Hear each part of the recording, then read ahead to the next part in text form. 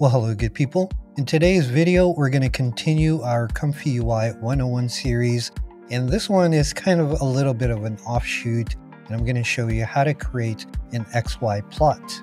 Now, if you're not sure what an XY plot is, here's a quick example where I have steps from 20 to 50. And I also have 4 samplers here so that we can see the differences between samplers. And that's the main benefit of an XY plot, where you can customize these settings, whether it's CFG, steps, models, Loras, and you can do some visual comparisons. Now, to get started, we're going to need a custom node package. So let's head over into our manager here. And as always, make sure Comfyui is fully updated. You can do it from the manager. Just click Update All here and restart Comfyui. So head over to Custom Nodes Manager, and we want to search for Tiny, and this is the one we're going to install, TinyTerraNodes. I wonder if Terra really is tiny. You want to click on the checkbox there, click on Install, and then it's going to prompt you to restart. I'm going to go ahead and do that to restart Comfyui.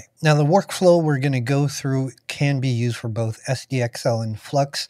However, with Flux, there is a bit of a difference, and we'll go over that later. For now, just right-click, Add Node, and you're going to see an option for TinyTerra. Click on that. Next, you want to click on Base, and then just like any other workflow, we need some sort of loader. So let's select Tiny Loader. Let's take a look at this node really quickly. You'll notice it has your usual connections for model, VAE, and clip, but you see there's an extra one for the latent. This node combines all of those nodes into one. We're going to start with SDXL. You can pick whatever model you want to try. I'm going to use Juggernaut. You don't need to touch any of these. For VAE, we're going to leave it on baked. There's a clip skip option here, which isn't really needed for what we're doing today. And then we're just going to do a square 1-to-1 ratio one, and then there's a batch size option here. So next we need some sort of conditioning node. So once again, let's right click, add node, TinyTerra. We'll go into base once again, and then tiny conditioning. And then we just simply have to connect the inputs as we always do, model to model, clip to clip.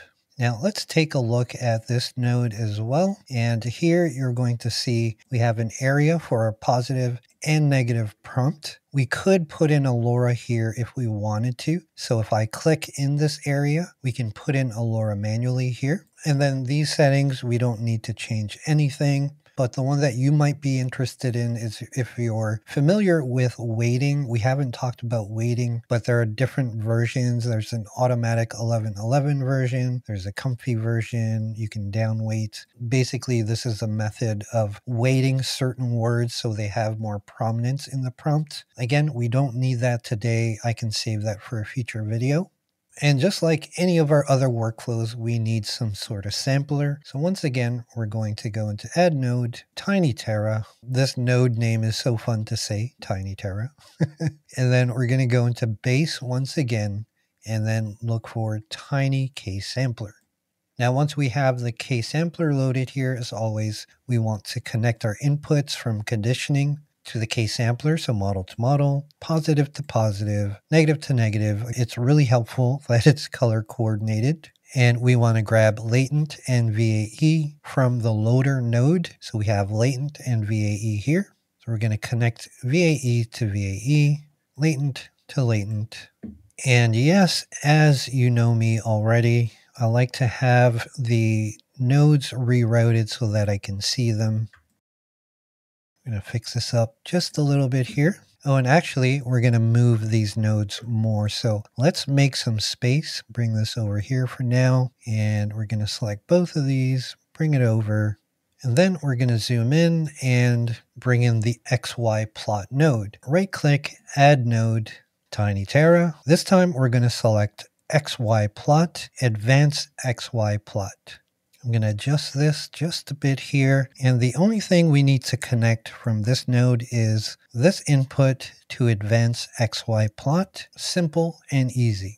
Now at this point, all we need to do is include some image nodes. So let's grab the image input and the plot image input. We're going to just simply drag this out and select Save Image. I like to save the image because for whatever reason, if you want the individual image, it's nice to have it. Otherwise, you can use the preview option. And then we'll do the same for the plot image node. This is where we're going to actually get the XY plot image. Once again, we're going to select the Save Image node, resize it. As mentioned in previous videos, we can create a folder along with a custom file name. So in this case, I put XY Plot followed by a / SDXL XY examples. We're going to hit OK. And I'm going to name the same thing except for examples. We'll change to grid for the actual plot. And as always, you can go ahead and right click over the node and give it a color of your choice. I'm going to select all of these and choose, I don't know, maybe like a purple color. And so we have our basic XY plot layout. Now how this works is we zoom in here and we take a look at the advanced XY plot node here. The first section here, you want grid spacing. I usually use 10 or 15. That's the spacing in between the images. Here, if you want to save the individual images, you can toggle that to true or false. And the flip XY is pretty self-explanatory. Let's say I had CFG at the top, steps on the side. If you wanted to flip those, you can toggle this to true to flip them. That way you don't have to manually do anything. I'm going to leave it off for now. Now the first thing we need to do is identify a label. If you look at the example here, this is kind of the formula that you need to follow. You have the ID of whatever it is you're doing, like CFG or steps, and then you give it a value. It's pretty simple. Click in this area. You're going to see a little drop down here. There are going to be several values for you. The first one is the add plot line. This is where we're going to enter our label value. You have three options: only value label, title and value label, ID, title, and value label. Let's select only value label. Now, when you select just the label, it's going to output only the settings that you use. So in this case, I have steps at the top and CFG at the bottom. So you can see 2.5, 3.5 for CFG, or actually in this case, it's flux guidance, and 20 and 30 steps. If we select title and value label, the title of the setting you're using, so in this example, steps and guidance, is going to be displayed on your XY plot. And then the third one here with ID, you see it says ID. That's just the number you see here on the left. So it's identifying the setting that you're using. In this case, steps is 1 and 12 is guidance. And that's going to make more sense once we fill in the rest of the XY plot settings. So let's start with something simple. We're going to do CFG and steps. So once again, click anywhere in the node and let's do title and value. We're going to click anywhere in the node. And this time we want to select this one here where it says Tiny Sampler. Everything you see here is going to be within that sampler. So we have our steps and our CFG here. We also have scheduler, we have samplers, Lora name, Lora strength, so on and so forth. So you can pretty much use anything that's in the workflow, okay? Let's use CFG. And then we're going to select this number 8 here. This is currently what it's set at. And we're just going to put a value of 3, so CFG 3. The 3 here is just the identifier of CFG, okay? Now what you can do is, let's do like say 3 images, and I'm going to copy and paste all of these and just change the CFG to 5 and then this one to 7. That way we have a CFG from left to right, 3, 5, and 7. And then we're going to go to the Y section here now and do the same thing. We're going to give it a title and value. Then we're going to input steps. We're going to copy and paste. And I don't know, let's do 25 and 30. So we have 20, 25, and 30. And then the last thing we want to do with these labels is change the numbers here. So we have 1, 2, and 3, and we're going to do the same here and label these 1, 2, and 3. That, I believe, should be it. Let's go ahead and click on Q. So here we have the result of the XY plot. As mentioned, we have the individual images saved in our folder here. And if we click on this, we can sift through them individually. And on the right is our actual XY plot. I'm going to open this up. And if we look at the X plot left to right, we see CFG 3, 5, and 7. On the Y plot are steps 20, 25, and 30. Now this is for SDXL. For Flux, we just need to make a slight adjustment. And as you recall, Flux uses Flux guidance, right? Let's add that node, right click, go into Advanced. Under Conditioning, we're going to select Flux, and we're going to select Flux guidance. Let's give it a color. We'll keep it the same purple. And because it's conditioning, we do want to put it between these 2 points. I'm just going to put it at the top here and bring this down a little bit. And then we just need to connect positive to conditioning and this conditioning to positive.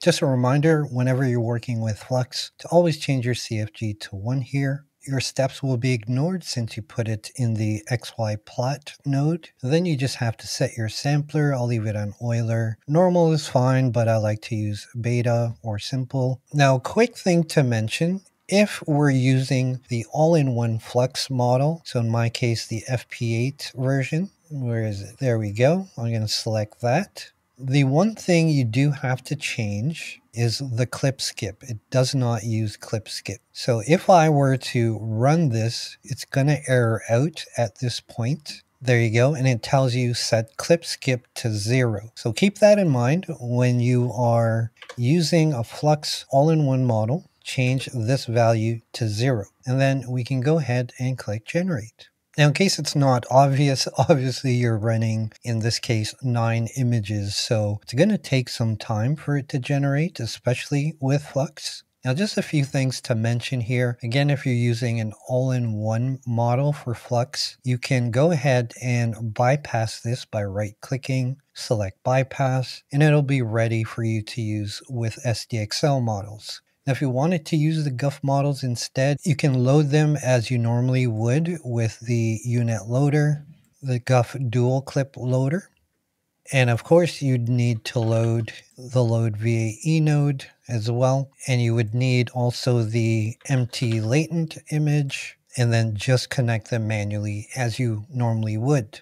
I'm going to get rid of this, and I do want to kind of mention how Lora's work here, and I'm just going to show you really quickly how you can do this for Lora's. Let's click into this area here, select Tiny Sampler, and right at the top you'll see Lora name. You should see your Lora's available, so I'm just going to pick the Flux Turbo Alpha one, and right underneath we have to do the same thing. We're going to select the Lora strength. So you'll need both of these if you're comparing like 2 or 3 Loras. And then you would just adjust your strength here. So let's say 0.8.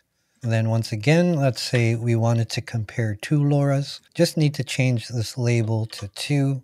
And then change this one to another Lora of your choice. Now I put the same one, but you get my point. The other thing I want to point out is that you can do the same thing with checkpoints for SDXL, but checkpoints for Flux, doing it this way, pulls up errors at the moment. I'm not sure why that is. I remember when I first started doing this, it didn't happen. I'm not sure if it's a bug with this custom node package, but I thought I'd let you know. Currently, XY plots for Flux checkpoints will give you errors. And if I figure it out, I'll definitely let you know. So that's XY Plots 101 for both SDXL and Flux. You can definitely do a lot more with XY plotting. I'll probably do a part 2 of this video eventually. As always, if you have any questions, let me know in the comments below. And if this happens to be your first video, make sure to check out the other 5 or 6 videos in this series, which will be right here. Until the next video, my friend, I'll see you when I see you.